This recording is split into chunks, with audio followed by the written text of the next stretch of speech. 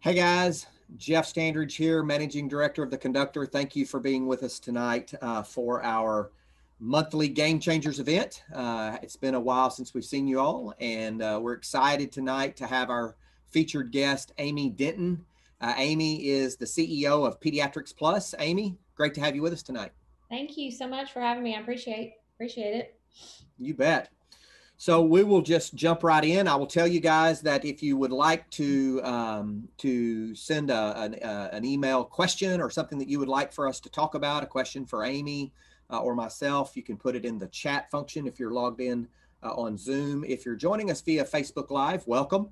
You can put it in the comments, and we have Miranda who's monitoring the comments, and she'll be pushing those questions over to us. We'll have a question and answer session toward the end of the evening. But please feel free to put those questions in as they come to you, and we'll answer them or we'll offer the opportunity for Amy to answer them in the order that they come through. So with it, let's get started. Amy, we will get to Amy Denton, the physical therapist and the CEO and business owner, as we progress a little bit through the evening. But let's start right now with what I like to call the Amy Denton origin story, right? Let's talk about your background, growing up, anything that you want to tell us about you and family and those kinds of things. Let's start there. Okay. So I'm actually the middle of three daughters. So, and my parents are public school educators. So my mother taught first grade for over 30 years. Wow. And my dad started out as a basketball coach, moved to principal, moved to superintendent. So pretty much my whole middle school years up, he was the superintendent of the school that I went to, which is Highland. I don't know if anybody's ever heard of it. It's up in a really small town in North Arkansas, about 15, 20 minutes off the Missouri border. Okay. But everybody knows the Spring River or Cherokee Village, maybe. It's up in that general area. Great place to grow up. Lots of, the river and then lakes and golf courses and rec centers. And so we spent a lot of time outside. My dad's a big hunter and fisher. So, and the fact that he had three daughters, we did a lot of that with him. So, wow, great. Yeah. So anyway, I grew up there, went to high school at Highland. Still, it wasn't even a town when I lived there. It was just the school. I had a Hardy address and an Ashflat phone number. Those were two towns, about 500 people each. So the school was consolidated, but just overall really small. And now it's actually a city. So, which has changed since however many years ago I left, nearly 30 years ago. And so how big was your graduating class? Well, actually, because it was consolidated, I had 88 in my class, which wow, not bad for that area. Yeah. And Hardy, there was a TV show, a reality TV show about Hardy. Clash of the Ozarks. Clash of the Ozarks. That was it. Yeah. That's where I guess you knew all those people. Knew of the family. Some of them, yes. I had gone to high school with a few of them, but the family are pretty notorious in the area. So yeah, and so I've figured out just from watching since then that much of that was kind of staged because those people really are friends, I think. Oh yeah. It's a great place. I mean, I can't even say enough about growing up there and just all the different things that kids got to do. I really, really had a great childhood growing up in that area. I understand. So middle child. Your dad's a superintendent. You don't get to do anything, right? No, yeah. Be good all the time. Absolutely. And so middle child. So I can identify, right? So always trying to please somebody, right? That's right. Stand out. So I meet the total stereotype of middle child. I am a super people pleaser, I call it kind of control freak. I need a little bubble tied around everything. I like order. And for those of you who are familiar with Enneagram, I'm a 1. So I like rules. I like integrity. I like to know exactly what expectations are. And I really was a good kid because that's just kind of naturally who I am. So I just totally did everything I was supposed to do. Well, for a while. I had a couple of years maybe later in my career. So did your parents actually have a photo album that was just yours, or did you get 2 pages in the back of your older sister's photo album? Because I got 2 pages in the back of volume 9 of my older brother's photo album. I actually do have It's not nearly like my older sister. It's better, but it's better than my younger. Right. So when she hit the third child, and my mother taught. Yeah. It's like, okay, here's two Polaroids. Right. So my poor younger sister didn't nearly get as much, but yeah, I'm not too bad, I guess. All right. And so you're married, have kids. Yeah. So my husband, I married Todd. I went to UCA to go to school to be a physical therapist. I actually chose UCA because I wanted to be a physical therapist. And at that time, that was the only school that was that had PT. And I'd always wanted to work with kids in pediatrics. So go to Conway. I'm in school, and I actually met my husband who had moved there to start an insurance agency when I was in physical therapy school. So graduated from PT school and went immediately into pediatrics to work and loved it. So I actually also which a lot of people don't know this about me, when I was in undergrad, it was so competitive to get into the PT program. And I believe it still is that competitive. That I was so worried I wouldn't get in, and being having to have a plan constantly. I worked on sorry about that, y'all, my education degree at the same time. So made sure that if I didn't get into PT school, that I would student teach and could go into the working world immediately, because I had to plan all the time. So when I graduated, did get in, graduated, did go to work, and loved it. And where did you work right out of college? I worked at Easter Seals. Okay. First job out of school, and I was living in Conway and commuting to Little Rock. And so I finally was able to then get a job in Conway a couple of years later. I had gotten rear-ended twice on the interstate trying to get to work in the morning. So did come back to Conway to work. And not long after that, we bought Pediatrics Plus. So I got married a couple of years after I graduated, and in 2002, actually. And then within 5 months, we had bought Peds Plus. Gotcha. So I was a newlywed. We had moved back to Little Rock at that point because my husband traveled for work and needed to be close to the airport. So I had moved to Little Rock and then started a business all within 5 months of getting married. Gotcha. A lot. It was a lot during that time. And I had no idea what I was doing. None. So we're going to dig into that, and we'll expose some of that here in a little bit, if that's all right. So 2 daughters. A son and a daughter. I have a son and a daughter. 16-year-old daughter named Kate and a 13-year-old son named Max. And they're big basketball. They play basketball, both of them, for school and for summer travel. So are they contemplating what they want to do, or following in mom's footsteps, dad's footsteps? Do they know yet? I don't think they do know. I think they probably right now, my daughter would probably get as far away from us as she could. I feel sorry. That's normal. When you're in this business world and you're dealing with people all the time, everything I see that bothers me, I'm coming and preaching it in my house, and they're probably like, "Oh, they're getting a double dose." We should probably we should probably compare notes, because I think I probably did the same thing. Well, actually, I know I did. So yeah, she may want to step away a couple of years and breathe, but no, it's not that bad. But I do preach a lot in our home. On the things I don't want them to be. Well, let's shift a little bit over into Amy, the professional. We've talked a little bit about, as a physical therapist and pediatrics. So you acquired Pediatrics Plus. It was an existing company. So talk a little bit about what it was and what led you guys to actually make that transaction. So when I was working in Conway, I worked with another PT who had started this business with her husband and named it Pediatrics Plus. They were running it out of their house. It was a small home health pediatric business. There was kind of a need for serving school age kids that wasn't really being met in the area. She had tried to pick up. And so I actually was working full time at my job, and then a couple of hours after school for her at this company, and some just life circumstances hit them. And one of them, his job transferred him to Missouri. They had started this Arkansas business, and it wasn't really a transferable business. It was all based on Arkansas Medicaid licensing and different things. And so we started talking one day, and one of the things that'll be a pattern in this discussion today is I was talking about rule following. I'm very particular. People would call me either a control freak or tell me I have OCD, which are all true.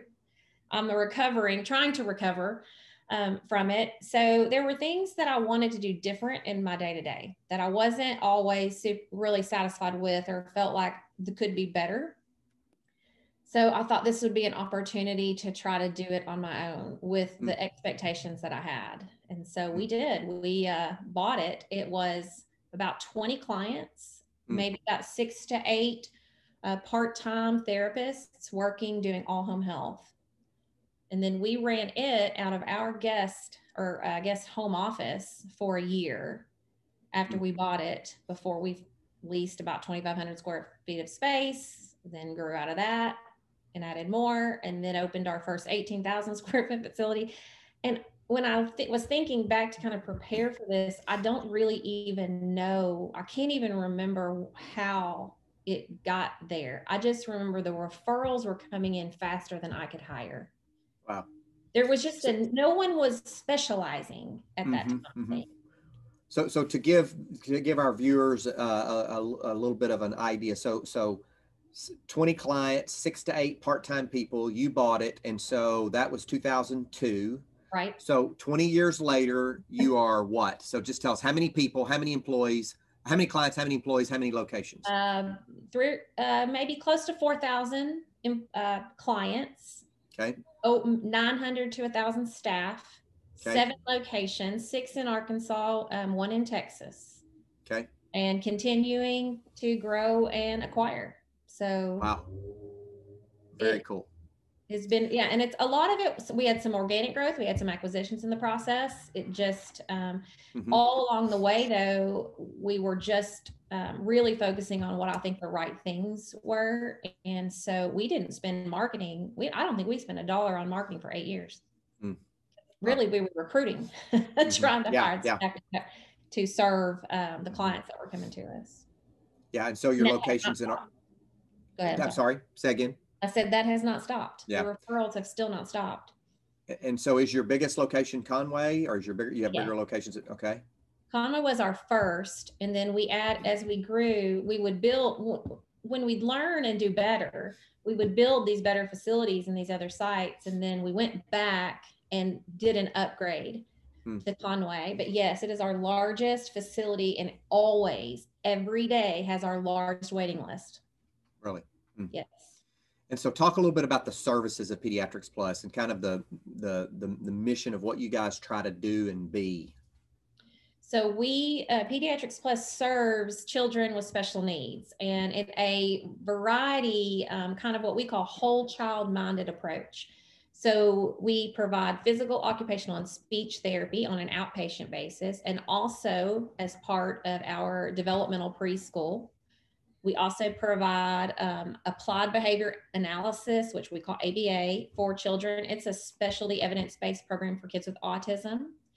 We have started in the last couple of years working in the behavioral health realm. Well, we're starting to offer behavior services for these kids, because when you start looking at a child with special needs, especially some of these more severe kids, it affects all aspects of the kid and the family. So we try to provide family support and just try to what we call the wraparound services for these kids, to get them to a better place across the board, not just in a single area of need. So we just really focus on the whole family and trying to get them to as good of as the highest potential they can reach.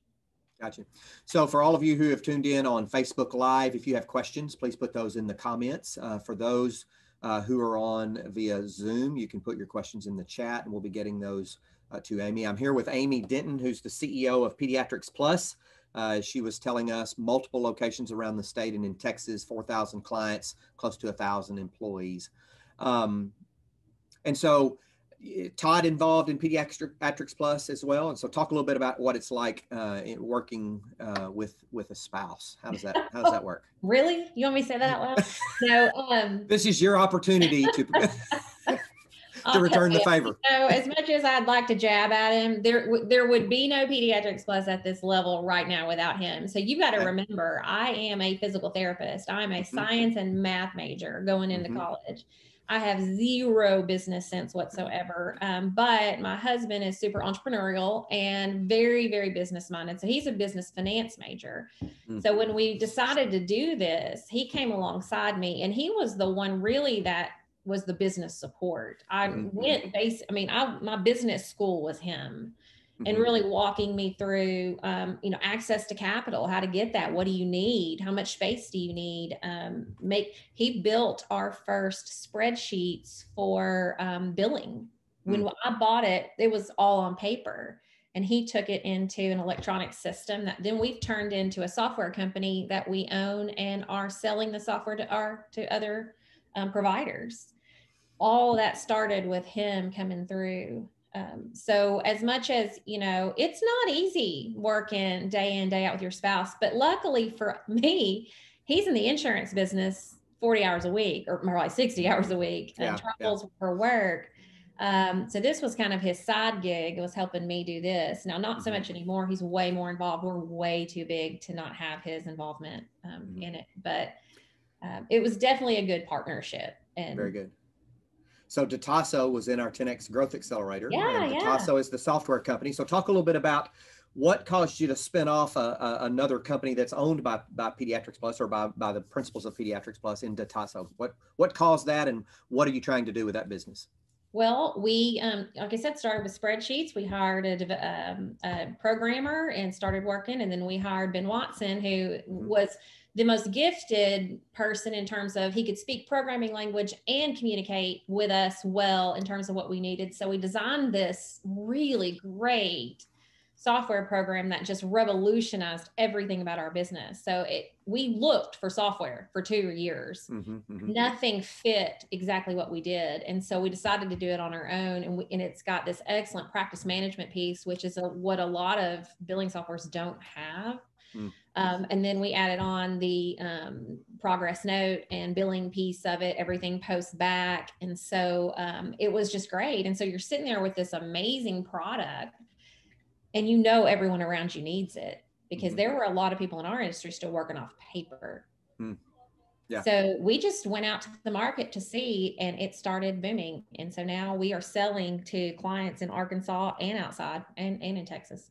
So would it suffice to say that it's effectively an electronic health record, electronic medical record specifically for pediatric therapy services? Yes. Right now, it's actually can be used for adults. They have built some modules or some different components to it to use for any type client and any type payer or service. It's evolved a lot. So when we spun it off, I stepped away. I'm still over here and they're over there. So I give feedback on the pieces that help our industry and others, but day to day, not necessarily as involved. Great. So one of the questions came in from Luke. Luke said, what makes Pediatrics Plus different from your competitors? How do you differentiate yourself? I know absolutely it's the investment we make in our people. So we provide services. Everybody does a good job with providing services and all of those pieces. But I do think where we set ourselves apart is we spend an entire massive amount of time on culture and leadership and making sure that we really invest in our people. I've always said from the very beginning, we are a service business. This business is people. We don't build anything. We're not trying to sell anything. So if we don't invest in the people that we have, we're not going to be as good as we can be. It is a lot of work to create a mission and vision and values and hold people accountable to that day in and day out. We prioritize it though. There are a lot of times when we're like, we got to have a leadership meeting. Oh, well, there's so much to do. No. We're still going to have that leadership meeting. We're not going to ever let that slide. And so it's super intentional, the time we spend with our people. You give us some examples maybe of what you do with your people that you think is different than folks in your space. Okay. Well, leadership's a requirement.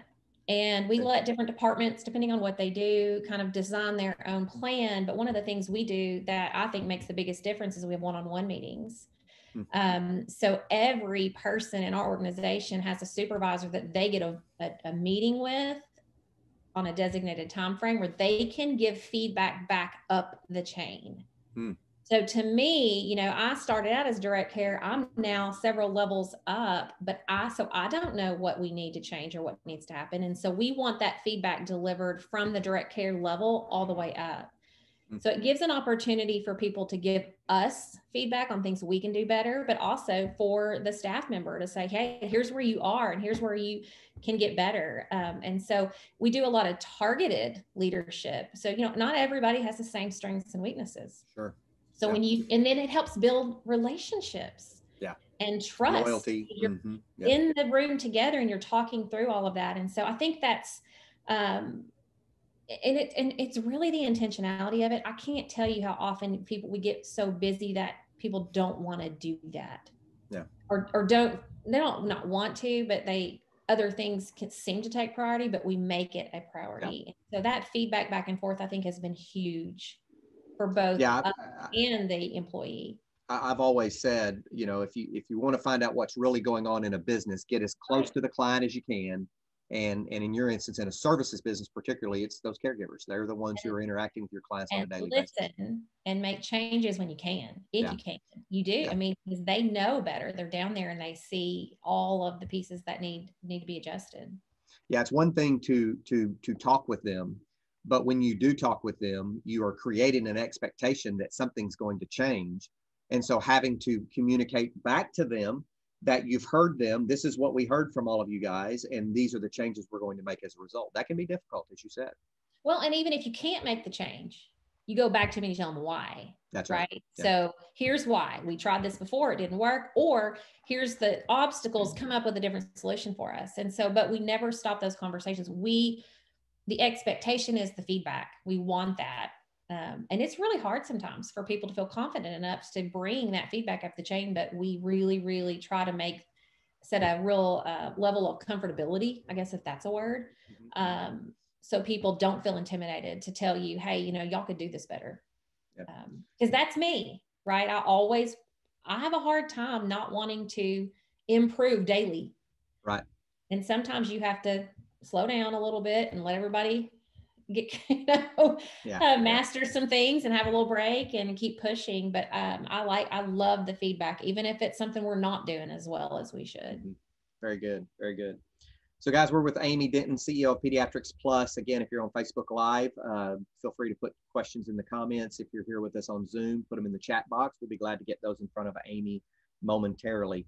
So Amy, let's talk about, you know, if you were to articulate one or two of what you think are your top leadership successes. You know, you made this transition from being a practitioner, and I know, having been in healthcare myself, many times it's the best technician or the best practitioner that moves into a leadership role, and sometimes the best practitioner having the best practitioner skills or the best technical skills is a little bit antithetical to being the best leadership skills, right? So how did you make that transition from being a math and science technology practitioner to being a leader? And maybe talk a little bit about that transition, and what do you think were some of the successes? Well, I can get on a bunch of that when we talk about failures.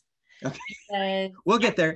Book on what not to do, right? All right. So we talk about middle child, people pleaser, afraid of confrontation, all of those things. That was me for the first 5 or 6 years of this company. But the collateral damage was finally enough for me to decide, no, I'm going to have to hit this stuff head on. And so I am a self-proclaimed nerd. Let's just throw it out there. I read nonstop.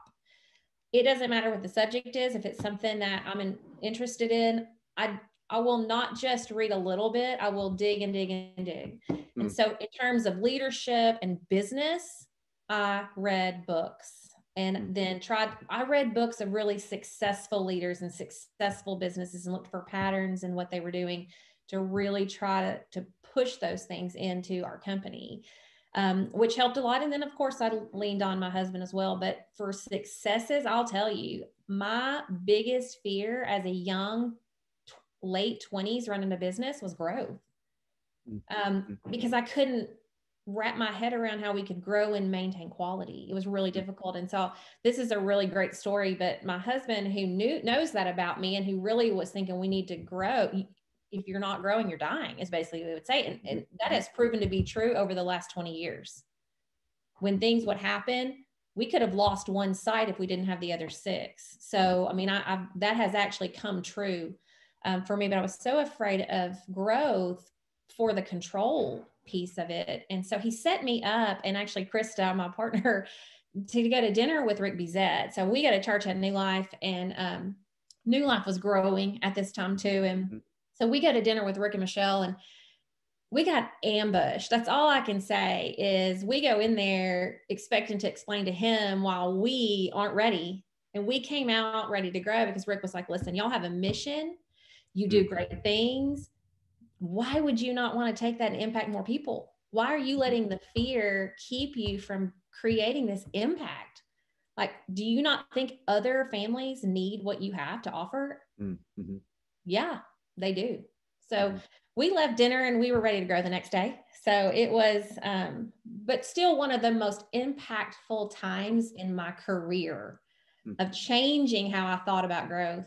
And then this piece now, I think the second success that kind of falls right in line with that is, wow, the leaders that we've been able to grow, and watching people that came to us in their 20s and now they are leading departments or sites, and just knowing you were able to give them the opportunity to shine their talents and their gifts and make more money and be more successful and go down these paths for themselves. I mean, that's been great for me. But when you watch other people that you've been a part of that help make that happen for them, man, there's just nothing better. So I think those two things line up with each other so well. Very good. You've also done some nonprofit work as a result of Pediatrics Plus, right? You want to talk a little bit about that? Yeah. So early on, we had a lot of families coming in, and, you know, when you're small and they're talking to you a lot and they're telling you, you know, some of these kids just don't have the opportunity to play sports or do these activities like their siblings are able to do. And they're, you know, maybe lacking in some friendships, they're having some social issues. So we created a nonprofit, and we started out with a theater program that Krista and another, actually Lynn Holloway, who's a professor at ECA now, had done as part of a student project.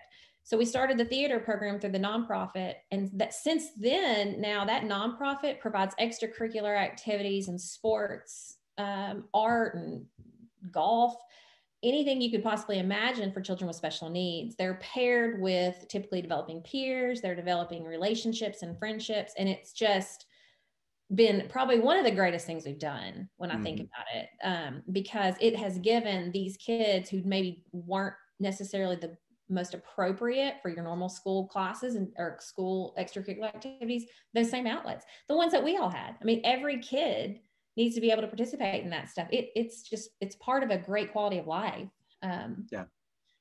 So, and Courtney Leach, who runs that's a great, amazing person. So we lucked out with her. Well, lucked out, or by design, or by divine intervention, right? Yeah, all of the above. That's right. Exactly. Yeah. So a young physical therapist and her husband acquire a small fledgling home care pediatric services company, grows that company to roughly 1,000 employees, maybe give or take a few, a software firm that's now impacting not just the practitioners at Pediatrics Plus, but also other service providers in the state and outside the state. And I have no doubt that it'll be across the United States, coast to coast, in short order, to a nonprofit that gives kids with special needs the opportunity to participate in things that every other child has always been able to participate in. So a tremendous amount of good, obviously leadership successes. Now let's air the dirty laundry and talk about some of the failures, right? Hey, I've always build you up and then take. Yeah, I've always said I could write a book on what not to do. Okay. But man, I can tell you this though, we haven't had a lot of major failures. So let's just, but what I would say is we had a lot of small ones along the way. Many of them related to personnel, just being afraid to handle stuff, not really understanding how to deal with people well. And so when you're in a service business, I mean, it's painful if you're not doing all of that. So, I mean, just constant issues with, and I was super insecure back then, you know, when you're in your 20s and you don't know what you're doing. So, you're trying to act like you do, but you don't. And so fake it till you make it. You're right. Well, you're handling things with a foundation of insecurity. That is never a sign of success. And so, but it took a few times of that collateral damage that I was talking about to really learn from that and start reading and investing in how to be a better leader. But yeah, so, and then I'll tell you, probably one of the most recent failures we've had was, and it's not necessarily a failure all the way, but is going into Texas. So we go into Texas with the expectation, well, we've just done amazing in Arkansas. This is going to be a no-brainer. Well, that was not the case. And so we spent a lot of time really reevaluating it. So what we do now today that's successful there could not be more different than what we went in to try to do. But we had to stop and constantly pivot. And I can't even tell you how much turnover we had over there. So, it's just, we kind of went in maybe a little bit too confident. And then figured out we didn't know we knew as much as we thought we knew. So we backed out, reevaluated, and made a bunch of different changes until we were able to get it rolling. Got it. But it's just it's persevering, staying on top of it, continuing to pivot and move quick and not let things drag too long, which is another failure that we did early on. Was not making quick enough decisions. Yeah. I've always said failure's only failure if you quit. Otherwise, it's just feedback, right? Well, it's called learning experiences, right? Yeah. So, and I'm really pushed with our staff to not, to make sure they're not afraid to take risks, because we deal in our industry, there's a lot of insecurity with people coming out of school. It's really surprising to me, but it's not, because I remember being that way. But trying to tell people, listen, it's okay to take a risk, because as long as you learn from it. I do think there are a lot of people that are afraid of failure. Well, I've only seen it as being really successful. I mean, it's painful in the moment, but you learn from it and you move on, and but it makes you better over time. Very good. So let's talk about, you've talked a little bit around this, but if you could articulate probably the single greatest leadership lesson you've learned, what would you describe that as? Gosh, that was hard.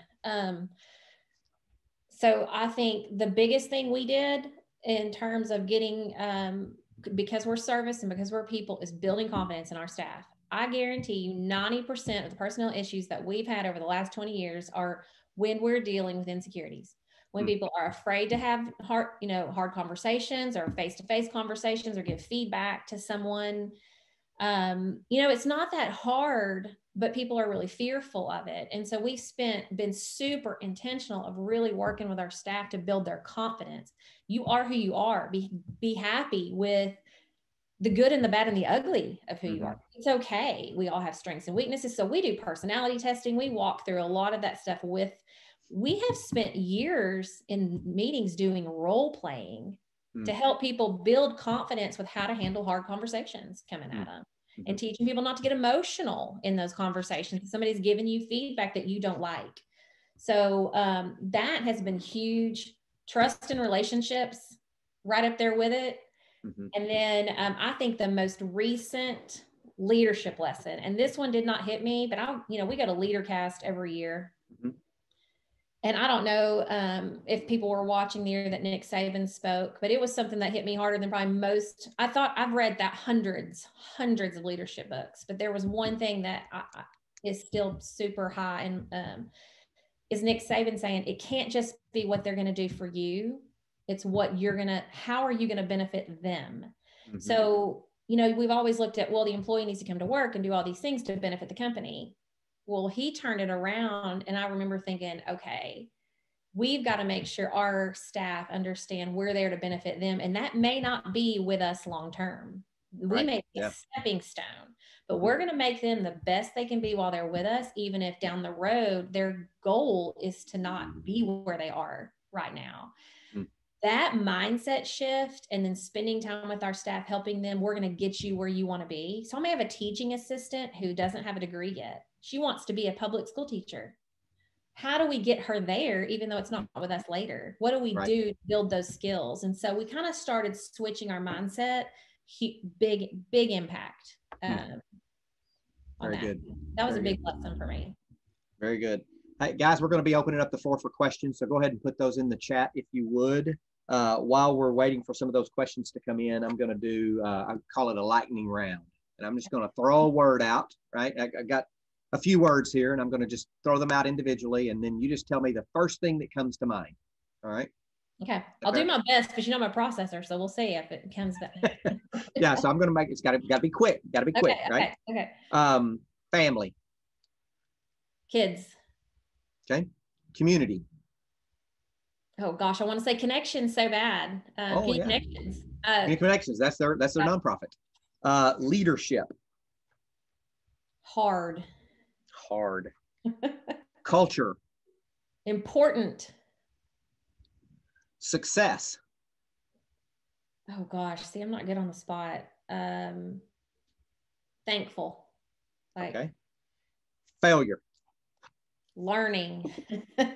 Awesome. Round of applause. That was a good one. Good job.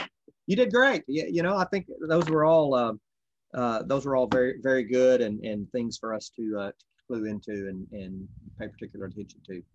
All right. We're going to open the floor up. If now that we're opening the floor, if you want to take your phone off of, or your computer off of mute, you can actually speak your question directly to Amy, or if you're not comfortable doing that, you can put it into the chat, and we will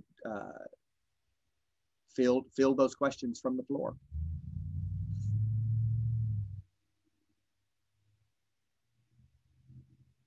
Don't be shy.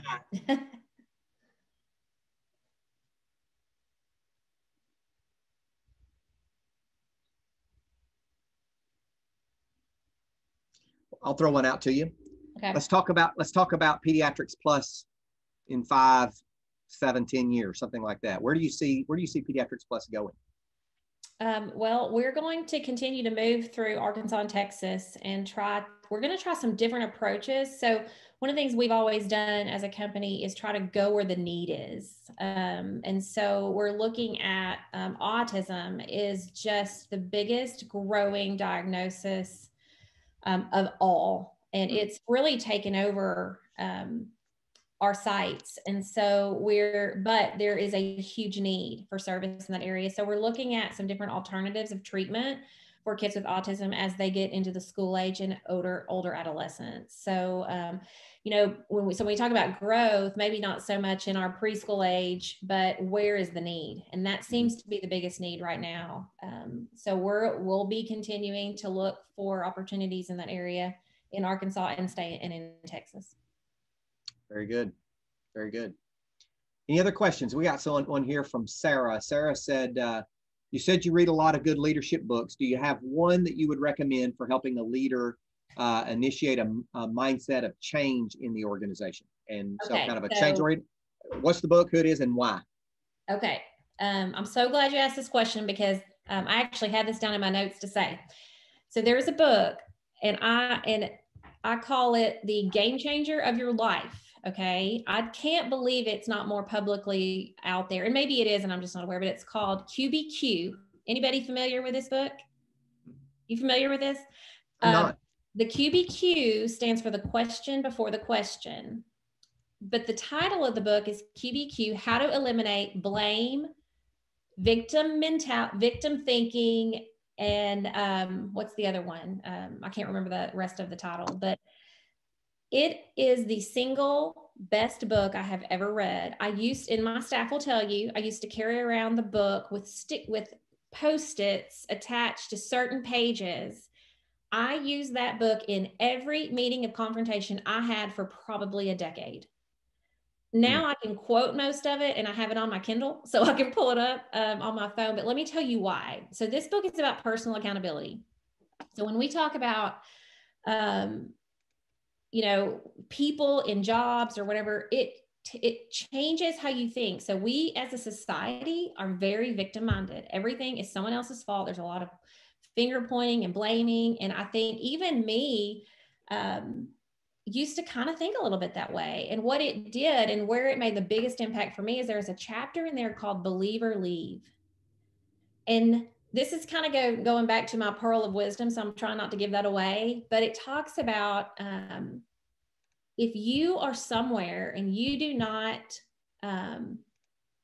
yeah, there you go. What to ask yourself to eliminate blame, victim thinking, complaining, and procrastination. And it sounds really awful. So when I have given this book to so many people and they're like, do you think this is what I do? I'm like, no, no, no, no. I don't think that's what you do. I promise, right? But it will change your mind. Like one of the chapters, stress is a choice, right? So if you want to live in a level of stress all the time, then you can, or you can choose not to. Mm-hmm. Do you go to work somewhere where you're miserable every day because you don't like how things are being done? And then you complain and then you live in a state of being miserable. Why do we do that? So there's little bitty chapters. They're 2 and 3 pages long. They are super relevant and they will change how you feel. So if you are in a relationship, it could be anything. If you are in your job, wherever you are, you look around and you go, does this fit me? Or why am I so miserable? And you change those things. You have control of what you do and where you go every day. And so many people live in that place where they don't like where they work.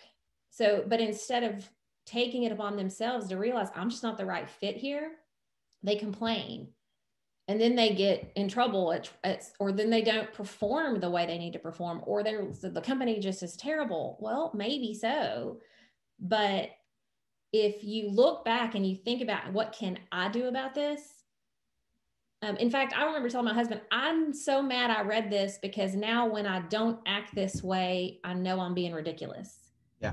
So, you know, like I need to own up. But it is amazing in terms of taking control of your life and putting yourself in better situations instead of looking at everything around you as being the problem.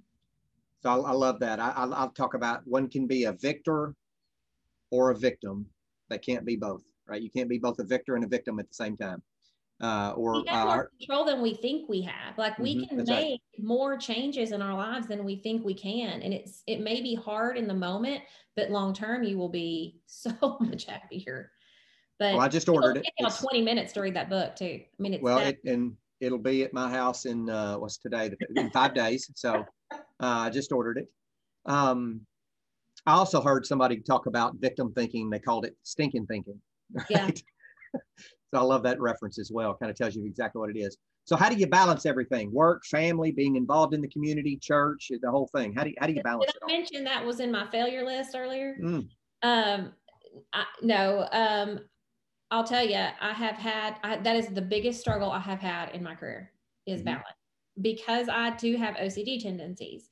So I can get wrapped up in something and get way too deep into it and then neglect things over here. Even with reading books, I can do that. I will get a book and I may not get up until it's finished.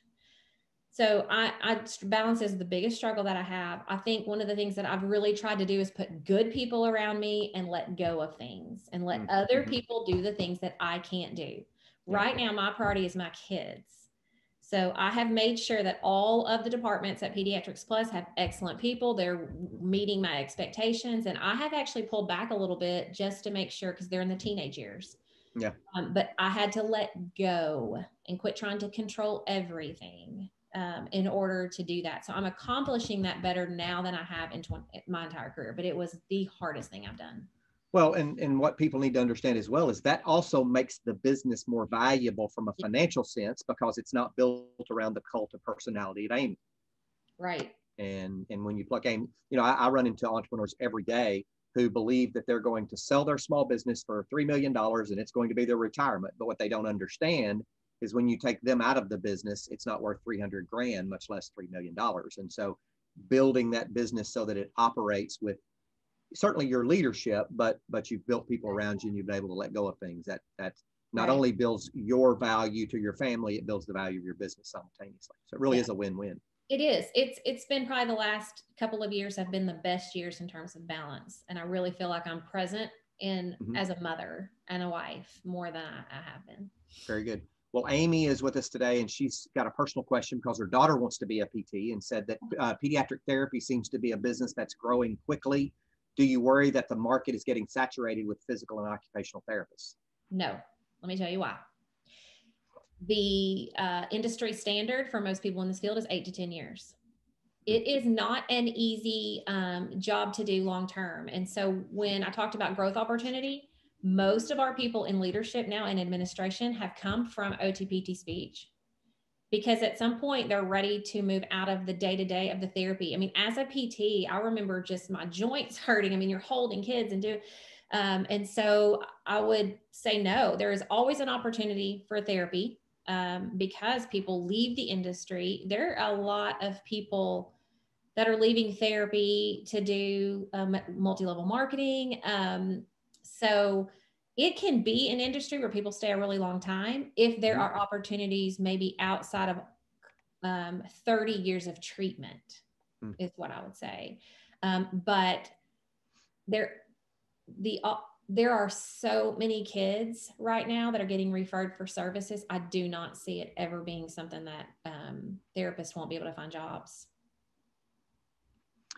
Got it. Got another question that came in that said, okay, from the time you started your first location, so you said you leased some space and then you built, from that point to where you are now, what was the time frame? How long did it take you? 2003, we built our first location. So okay. What are we, 21, 18 years? Yeah. Yeah. Okay. And we've done a lot recently. I mean, well, actually probably last year we had plans. Those got derailed. So some of that is being pushed. So we have a big growth year. We have an acquisition coming up and then some other organic growth opportunities that we'll be doing in January 2022. So Joe, who's with us tonight, also asked, have you thought about expanding your business model beyond pediatric care, maybe adding additional services in the adult range? Not yet. We've talked about it as the waiver, which is a service or a pay, I don't even know the word, a way that older adolescents and adults can get served. Looking into that. But right now, we're staying really focused on pediatrics and going where the need of the pediatrics is taking us, which is more in the autism realm. But I think as they age, we will probably follow them and create more opportunities as they get older. And so you cover to about what ages, up to what ages today? Maybe up to 21, but we don't have that many, probably above 15 or 16. And so I think what I'm hearing you say is what would be called, rather than market extensions, you're starting to see product extensions or service extensions into the autism ranks, and then behavioral health and what have you. Yeah. So, I mean, the growth potential and need is behavioral health and autism right now. Those are the two areas that we are looking at expansion in across the state and wherever it takes us, but that's where the need is. And so that's all we try to find. We really do try to go where, place our services where the need is. It's not as hard. You're not out there trying to drum up service. It's there before you get there. So you mentioned that, you know, if you didn't spend any money on marketing for the first 8 years or so, how do you market and advertise today? What do you do? It's a lot of digital, a lot of social media. We do, I mean, we have a few billboards in some places where we go new where we just opened. But yeah, I would say most of it is digital. We still do a lot of grassroots. We still go meet with our referring physicians and we talk to them about services and where we're seeing successes and new evidence-based practice that's out there. You know, so that we've been doing that the whole time. That's never changed. But we go ahead. I'm sorry. No, please. Well, we like seeing our referring physicians and talking through some of this stuff with them. It's their patients, and we want them to know the different types of services we're providing for them, especially because evidence takes us a different direction sometimes. So we may be shifting and doing some things different. So we try to communicate that back to them. And so I know you now have your own recruiting team. And so do you find that it's harder to recruit new patients, or is it harder to recruit new caregivers? And so when you think about your marketing spend, how do you have that allocated? Recruiting staff. Caregivers, staff, 100% of the time, recruiting staff. Finding good recruiters is difficult. So yes, we're spending a lot on the recruiting side. The patients, we do market, but it is I would say our marketing director would say that we have a very small marketing budget compared to companies our size. Because, I mean, we were just talking today, we had 47 referrals at our Little Rock site last week. So if that gives you probably total over 200. So we're not out trying to find clients. We can't ever find enough staff to keep up with the growth. Gotcha. So that's where our money is and where our effort is right now. Got it. All right, Amy, it has been fantastic. I'm going to get ready to pitch to you our final question for the night. Thanks for everybody that has joined, whether you've been on Facebook or you've been on Zoom with us tonight. Amy, oh, we have another question that came in, Amy. So before I give you the final question of the night, do you believe if you started marketing at an earlier phase of your business that it would have been exponentially larger, or do you believe it would have had an effect? I don't, because again, even then we were only able to serve as much as we get hired to serve. Yeah. So had I marketed, I just have longer waiting lists. Yeah, I mean, and so the lady that, or I don't know who it was that asked the question about the saturation of the market, that is why I'm telling you no. I mean, 20 years later, I am still trying to hire. Gotcha. And I wouldn't have maybe told you that 10 years ago, because when I came out, there were a lot of therapists in the industry. But there are people leaving it more, I think, than used to. So Amy, we have entrepreneurs, we have business leaders, we've got MBA students and other students on the broadcast tonight. So leave us with a gem or maybe a pearl of wisdom that you think would be your best piece of work. What would you leave us with? Okay, my wisdom is this, and always has been for 5 years probably. If you do not have a set of personal values, like figure out what is important to you, right? So is integrity important? Is communication important? Is faith important to you? What is important to you? And then when you're trying to find a job, go ask the company what is important to them, and you make sure those things match up. Because I don't care if you love what you do. If you're working for a company who does not share your same values, you will be miserable and you will be fighting it constantly. That was a little bit of my experience early on, and why I wanted to have a little bit more control of what I was doing. You've got to be on the same page in terms of what's important, move in the same direction, and then you'll have success together, but not if you're at odds with each other on how things need to be done. And so I have told I used to speak at our new grad luncheons every year. Now someone else does my talking, but we still give the talk. This is the critical thing we tell them. Because I don't know, I mean, in my 20s, I don't know if I had a personal set of values. I thought I knew it was important to me, but I never assessed whether it was in the relationships and in the company and everywhere I went to make sure there was a good fit. It is huge. Very good. Then you'll be happy, not in just what you're doing, but the people you're around and the direction that your company is going. Great advice, great counsel. Amy, it's been a pleasure having you with us. Thank you, and Todd and Krista and David, the whole group at Pediatrics Plus, for all that you guys do for children in our state, and both through Pediatrics Plus and through Community Connections. We appreciate you, and it's been a pleasure having you with us. We appreciate you taking the time. Well, I thank y'all for having me. And hopefully I gave a little bit of help to some. You did. You did, and we'll be processing it for a while. You guys can, if you just tuned in, you didn't get the whole thing, it'll be circulating on Facebook, LinkedIn for the next several days, and you can always access it at arconductor.org. That's arconductor.org /resources. You can find it there as well. Amy, give my best to Todd. Take care, and thank you again so much. Thank you. Appreciate it. Bye-bye.